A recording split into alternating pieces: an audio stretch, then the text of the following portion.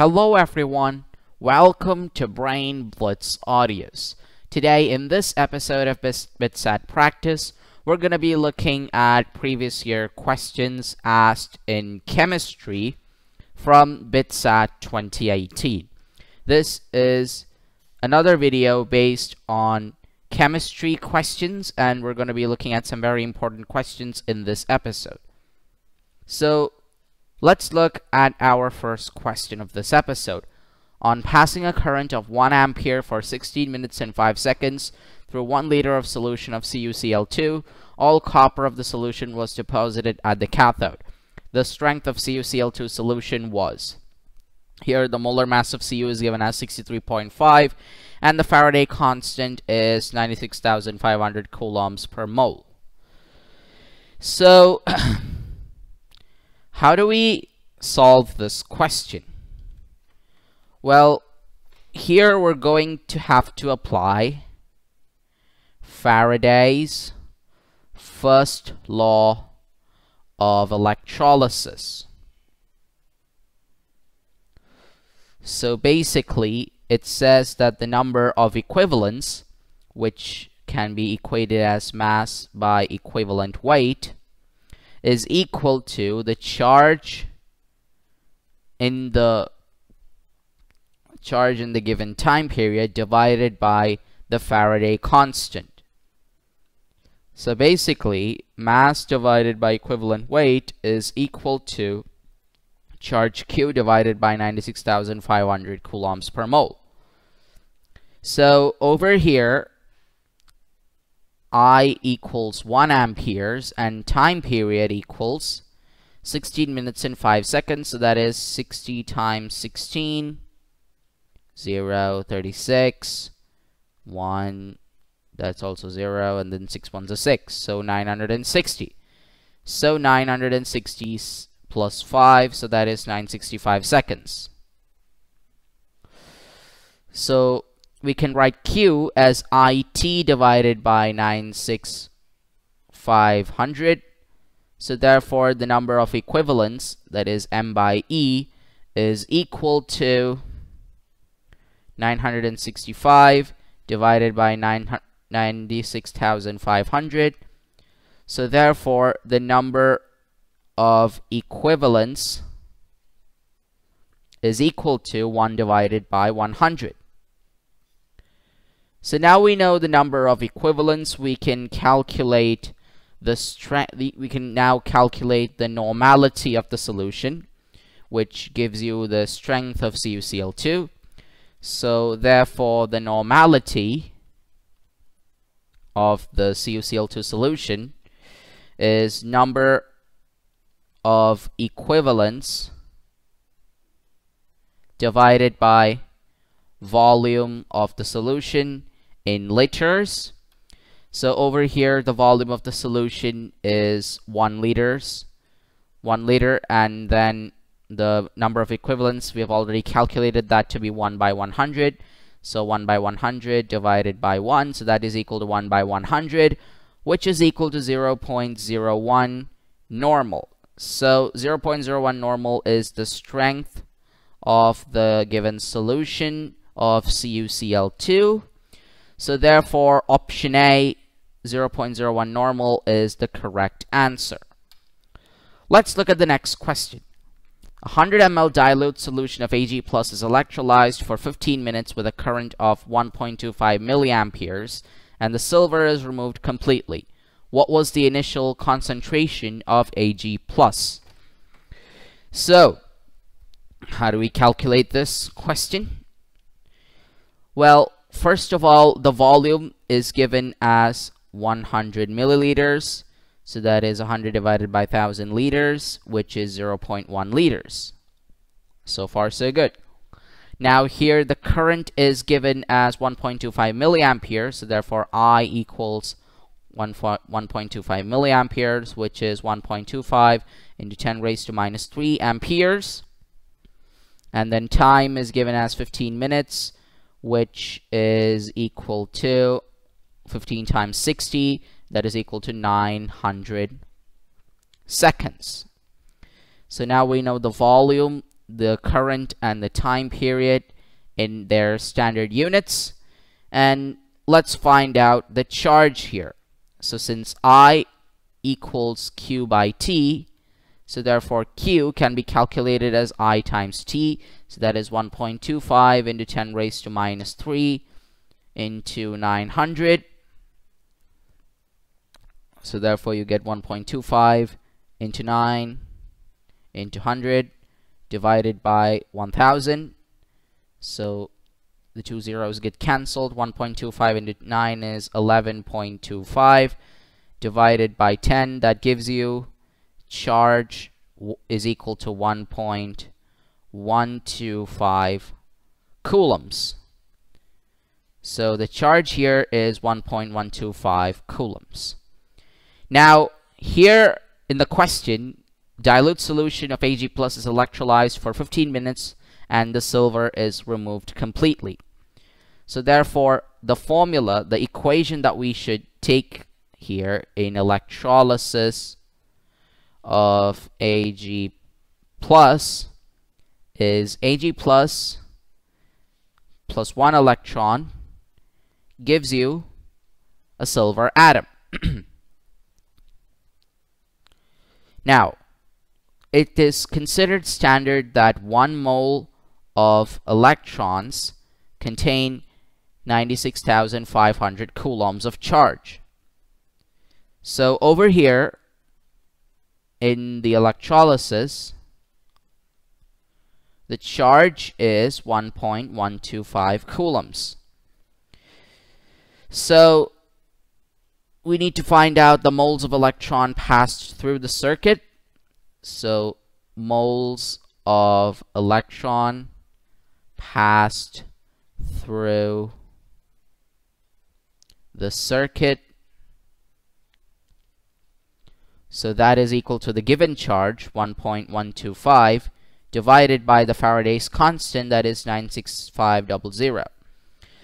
So what we can do is we could, multiply the numerator by 1000 and divide by 1000. So what you get is 1125 divided by 965 times 1 divided by 10 raised to 5. So now it's simple division of 1125 and 965. So 965 goes 1 times with 1125, so we'll subtract that. 5 minus 5 is 0, 12 minus 6 is 6, 10 minus 9 is 1, and then that's a 0.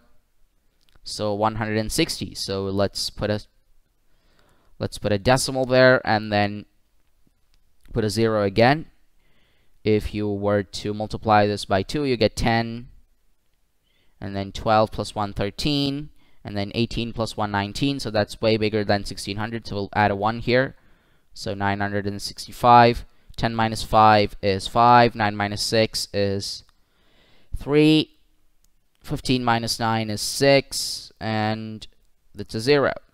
So you have 6350 here, and now what we can do is we can multiply 965 divided by 6, so you get 30, and then 6 sixes are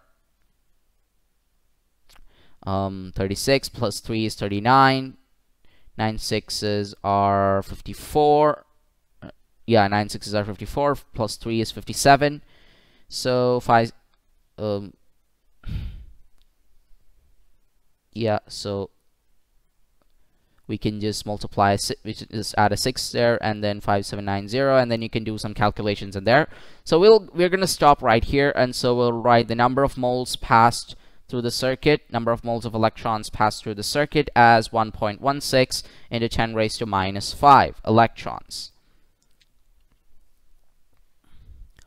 Now, since in the equation Ag plus 1 electron gives you Ag, so moles of electron equals moles of Ag equals moles of Ag plus.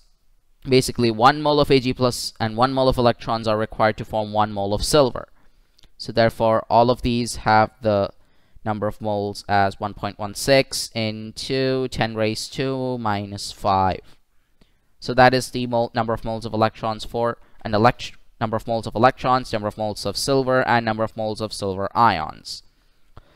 So now we need to find the concentration of the initial silver ions. So concentration can be expressed in molarity. So molarity is a concentration term. Molarity equals number of moles of the given solute divided by volume of the solution in liters. So number of moles is 1.16 into 10 raised to minus 5 divided by the volume, which we already calculated, is 0.1 liters. So therefore you get 1.16 into 10 raised to minus 5 into 10. So 1.16 into 10 raised to minus 4 molar is the correct answer to the initial concentration of silver ions in this question. So the initial concentration of silver ions is option D, 1.16 into 10 raised to minus 4. So for that, first we found out the volume, the total volume, then we found out the charge flowing through the electrolysis process, and then we found out the number of moles of the electrons as well as silver ions. Then we used molarity, that's a concentration term, to find out the concentration of the initial Ag plus ions. The concentration is 1.16 into 10 raised to minus 4 molar. Now, let's look at the next question. In electrolysis of water, a total of 1 mole of gas is evolved. You need to find out the amount of water decomposed. So, if you look at the raw equation of electrolysis, 1 mole of water gives you 1 mole of hydrogen plus half moles of oxygen. So if we look at number of moles, let X be the number of moles of water, then you would notice that the number of moles of hydrogen gas would also be X, but the number of moles of oxygen gas will be X by 2. And since the total moles of gas is 1 that is evolved, so therefore X plus X by 2 is equal to 1, which is given in the question. So 3X by 2 equals 1, so therefore X equals 1 into 2 by 3, so that is 2 by 3. So the amount of water decomposed here is 2 by 3 moles. That is option D. So in a lot of concentration terms and calculations, it's imperative to know the equation beforehand so that you can solve these questions a lot easier. Next question. What is the freezing point of a 10% by weight solution of methanol, that is CH3OH, in water? Here the cryoscopic constant is given, that is minus 1.86 degrees Celsius per molal. So how do we solve this question? So here it's given 10% by weight solution of methanol. So from here we can interpret that 10 grams of CH3OH is present in 100 grams of solution. So water constitutes 90 grams or 90% of the solution. And the substance that is used here is methanol, so therefore its molar mass, so when you can calculate that, so you have 1 carbon, so that's 12, 4 hydrogens, so that's 4 into 1, and then 1 oxygen, so that's 16. So 12 plus 16 gives you 28, 28 plus 4 gives you 32.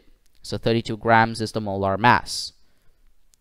Now since we know, since with the percentage we found out the mass of methanol that's present, we need to find out the number of moles of methanol. So number of moles of CH3OH here is 10 grams divided by 32 grams, so that is 5 by 16. So let's keep it as a fraction because it's easier to calculate. So now we need to find molality. So what is molality?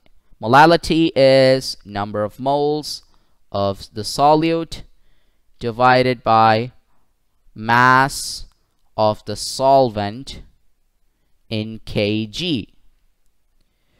So in kg means you have to divide it by 1,000. So 90 grams of water means 90 divided by 1,000 kilograms of water. So on putting in the values, you will get 5 by 16 as the number of moles of the solute. Divide that by 90 and then multiply by 1,000. So you can take 16 down to the denominator.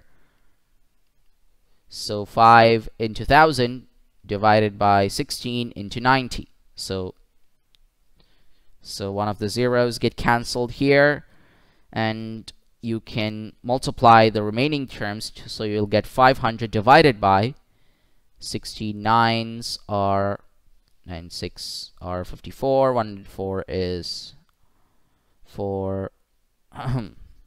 Let's do that again. 160 is 16 times 10 minus 16, so 10 minus 6 is 4. 6, so 5 minus 1 is 4, and then there's a 1, so you have 144 as the denominator. So now what you're going to do is we're going to divide 500 by 144.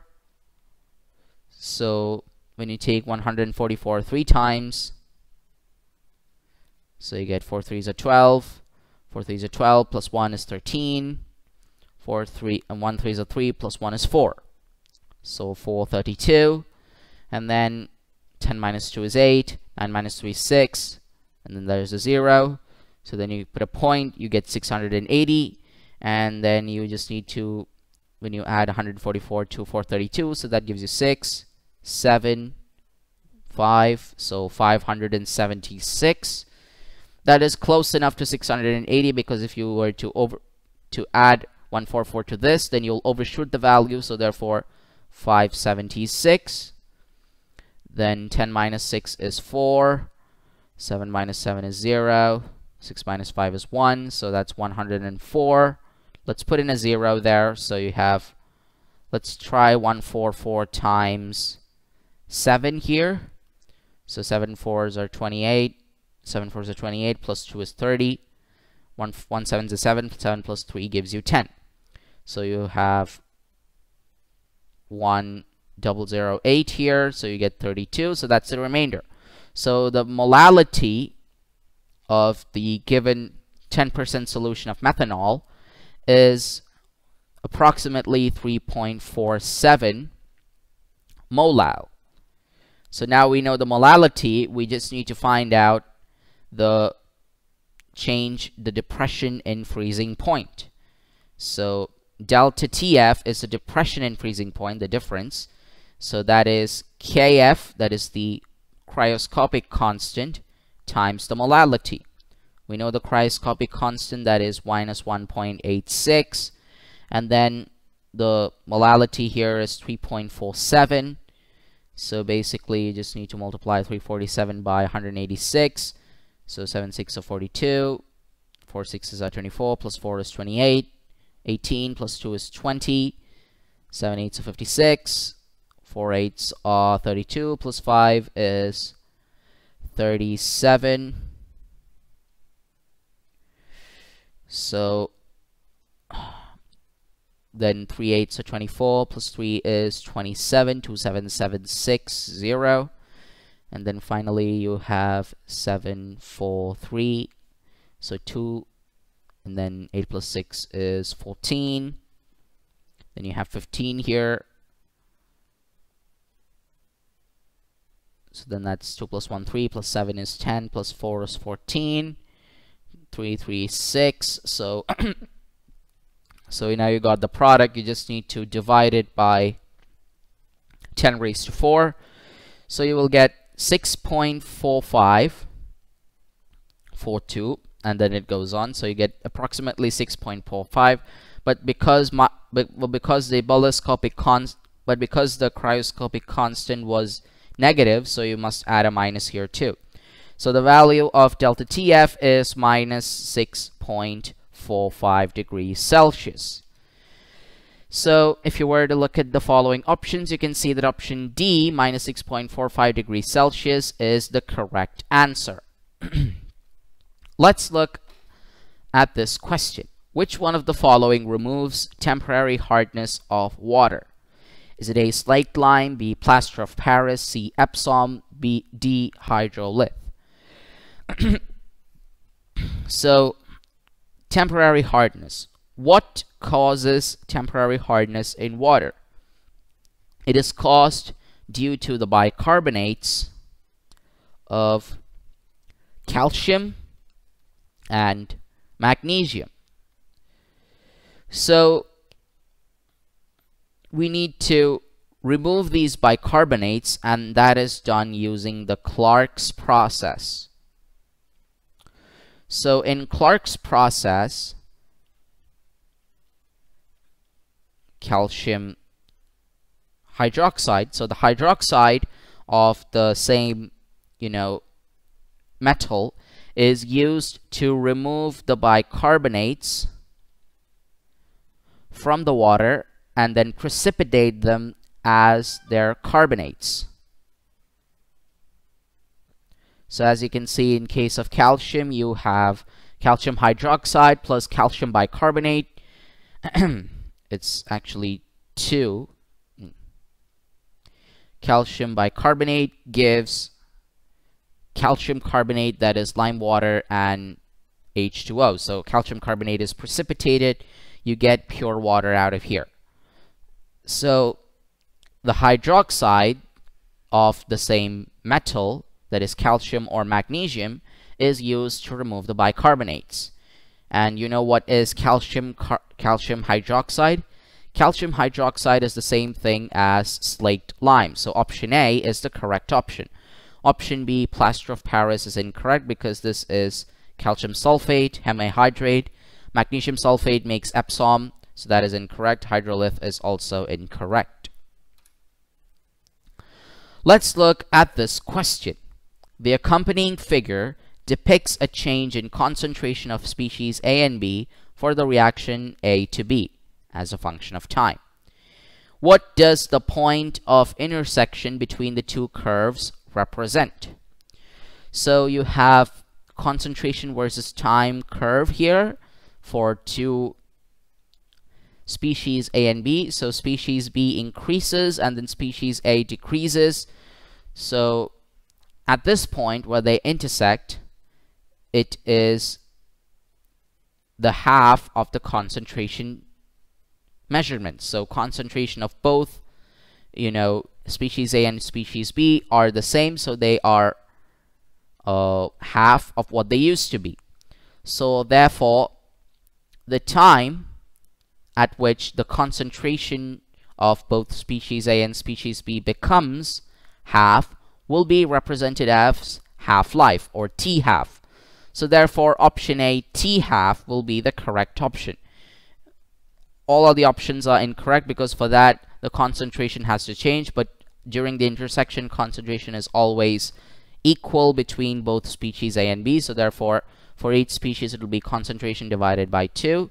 So for that, the time at this stage has to be T half. Next question. The rate constant of a reaction is given as 1.5 into 10 raised to minus 3 at 25 degrees Celsius. And it is given as 2.1 into 10 raised to minus 2 at 60 degrees Celsius. You need to find the activation energy of this situation. So over here you have the initial temperature as 25 degrees Celsius, which when you add with 273 you get 298 degrees Kelvin, and then the final temperature is 60 degrees Celsius, so when you add 273 you get 333 degrees Kelvin. Now, how do we find out the activation energy? The best way to do so is to use the Arrhenius equation. So one of the forms of the Arrhenius equation is log K equals minus EA divided by 2.303 RT. So for two temperatures, T initial and T final, and rate constants K1 and K2, the Arrhenius equation goes like this: log of K2 by K1 equals energy of activation divided by 2.303 R, and then you will get 1 by T1, T initial minus 1 by T final. Now actually this has to be 1 by T final minus 1 by T initial, but then the minus sign before the activation energy was transferred to the bracket, causing the change in order. Now in our options you can see that 2.303 does not exist, like it is not mentioned in any of the given options, so we have to convert this logarithm into a logarithm with natural base. So therefore log with the base e, K2 by K1, is equal to energy of activation divided by R, and then in the bracket it's T2 minus T1 divided by T1 T2. So let's put in the values of the temperatures here and also the rate constants. So rate constant for the second temperature is 2.1 into 10 raised to minus 2. And for the first temperature, it is 1.5 into 10 raised to minus 3. On the right hand side, you have energy of activation divided by R, and then you apply the temperature here. It's 333 minus 298 divided by 333 into 298. So 333 minus 298, 13 minus 8 gives you 5, 12 minus 9 gives you 3, and 2 minus 2 gives you 0, so that's 35. So you have EA divided by R times 35 divided by 333 into 298. Now normally we would have to multiply these two, you have to multiply the denominator together, but over here we don't need to do that because 298 times 333 is mentioned, is given by itself in some of the options. So now what do? We have all the values put in. So 2.1 divided by, so 10 raised to minus 2 and 10 raised to minus 3 cancel each other out, so you get a 10 raised to minus 1 in the denominator. I mean, you get, basically you get 10 raised to minus 1 in the denominator, so you can put that in on top, so that becomes a 10. So log to the base e, 21 divided by 1.5 is the left hand side. On the right hand side, it's EA divided by R times 35 divided by 333 into 298. Now at this point you just rearrange this equation in terms of activation energy. So activation energy is equal to log R times log to the base e, 21 divided by 1.5 times 333 into 298 divided by 35. So this is the correct expression for the energy of activation in this given scenario. So if you were to look at our options, you can see that option B is the correct option. As you can see, the multiplication is 298 times 333, denominator is 35, you have R, you have log to the base e, you also have 21 divided by 1.5. So therefore option B is the correct option for finding the activation energy in this question. Now let's look at another question. Beryllium shows diagonal relationship with aluminum. Which one of the following similarities is incorrect? Now option A says beryllium forms berylates and aluminum forms illuminates. So that is true, because berylates, the ion is BeO2 2 minus, and illuminates are AlO2 minus. So therefore, beryllium does form beryllates and aluminum does form aluminates. So option A is correct. But here we need to find the incorrect statement, so it's given as wrong. So what about another option here? Maybe D, for example. Beryllium carbide, like aluminum carbide, yields methane on hydrolysis. So if you have Al4C3 plus 3H2O, then you get AlOH thrice plus 3CH4 or something similar. So we'll just write the bare skeleton equation in order to avoid being wrong. So as you can see, methane is being released on hydrolysis, so this statement is correct. So therefore option D has to be wrong because we need to find the incorrect statement. Beryllium, like aluminum, is rendered passive by HNO3. This statement is also true because they form their oxides. So when they form an oxide layer, beryllium and aluminum both have the property of being inert when the oxide layer is formed. So therefore, at that time, they are rendered passive by HNO3 because it gets oxidized to aluminum oxide. So option C is also incorrect because the statement given in option C is the true statement. So therefore, the only false statement here is option B, beryllium hydroxide, like aluminum hydroxide, is basic.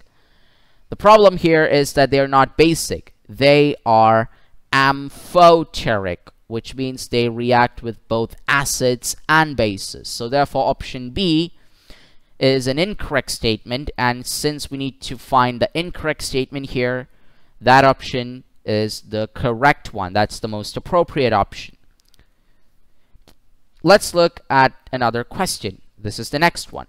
A graph is plotted between log K and 1 by T for calculation of activation energy. We need to find the correct plot. Is it option A, option B, option C, or option D? And in order to solve this, we need the Arrhenius equation again. So the original form of the Arrhenius equation is K equals A e raised to minus EA by RT.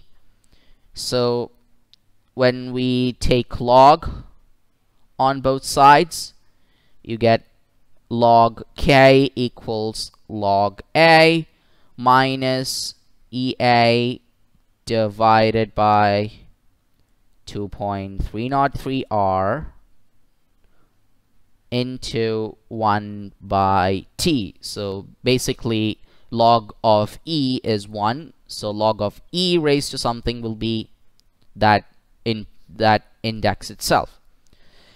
So over here you have the equation that is similar to y equals mx plus c. So m is the slope, and since the slope here is EA minus of EA divided by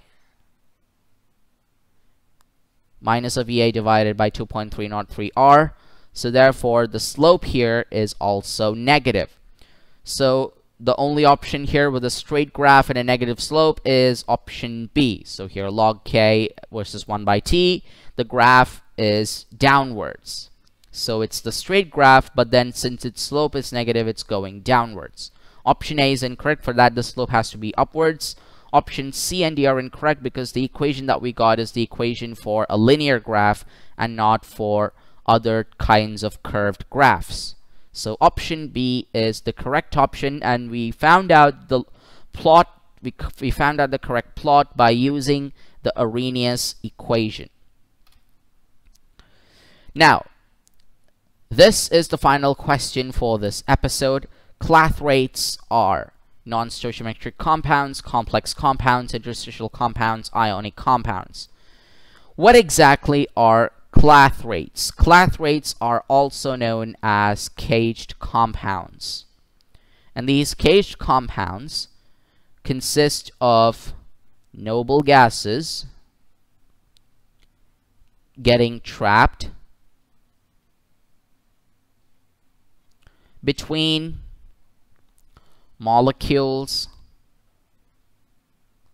of a compound. For example, in cavities.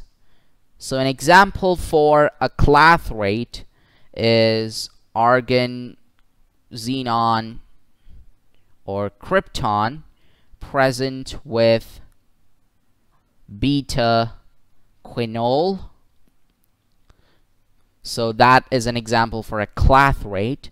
So as you can see, these clathrates are formed by accident, and so therefore they are not usually repeatable, so they are non-stoichiometric compounds. Option A is the correct option. An example for a complex compound is potassium tetrachloroaurate, which in this case is KAuCl4. Interstitial compounds include steel, where the carbon atom sits between the iron lattice, but it's kept there and it's not happening by accident. So option B and C are incorrect. Option D, ionic compounds. Best example I can give you is for common salt, NaCl, formed by ions, not formed due to getting trapped, noble gases getting trapped. So therefore option A, non-stoichiometric compounds, is the correct answer for identifying which type of compounds are clathrates. Clathrates are caged compounds where noble gases get trapped between molecules of a compound in their cavities. So that concludes this episode of BITSAT Practice. We hope you found this episode interesting. For more of our useful videos, don't forget to subscribe to our channel, that is Brain Blitz Audios.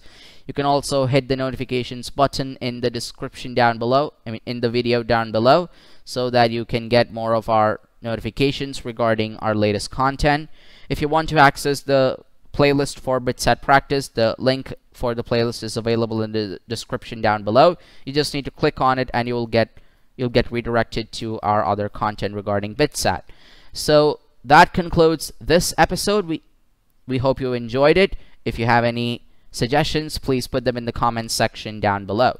So until the next webisode, take care, stay safe, bye-bye for now.